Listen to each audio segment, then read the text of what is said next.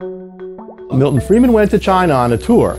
The Chinese delegation there showed him a new canal building project that they were working on. Friedman asked the delegation, can I ask you, why do you have men digging this canal using shovels? How come you're not using earth movers or bulldozers? And a member of the Chinese delegation responded, oh, well, if we were to use the big machines, we wouldn't be able to create as many jobs. And Friedman said, oh, it's a jobs creation program. I thought you wanted to build a canal.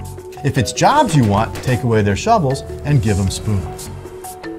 Job creation is on lots of people's lips, especially politicians. I would argue that creating jobs is easy. It's the creation of wealth that's hard. For example, we could destroy all farm machinery. With that, we'd create millions of new farm jobs overnight. But I don't think anyone thinks that's the real solution to our problem. The point being that economic progress comes not so much when we create jobs, that's easy, but when we destroy jobs that we no longer need. 100 years ago, over 40% of the population was involved in agricultural jobs of one sort or another.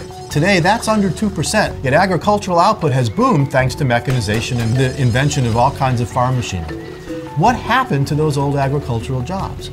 As mechanization has made farm products cheaper, people have had to spend less of their money on food and are able to spend their money on other kinds of things. The story of human progress has been our ability to eliminate jobs by economizing on the scarcest resource of all, human labor, in order to make the things that we want. Of course, new innovations don't happen all at once. They happen gradually over time. And all technological innovation means that workers have to learn new skills, and some are likely to be unemployed for some period of time. And while that unemployment is bad, the alternatives are worse.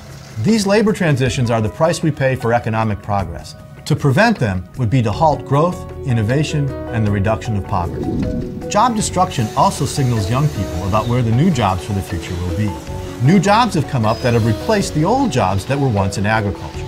Over the course of the 20th century, we've gone from a nation of farm jobs, to industrial jobs, to service jobs, to knowledge jobs. And market signals can indicate to people what sorts of skills they should be investing in and where the new jobs of the future will be. Governments do not have these signals. In fact, many government jobs programs are really about meeting the needs of politicians, not the needs of consumers in the marketplace. Governments are good at creating work, but they're not good at creating value-generating jobs.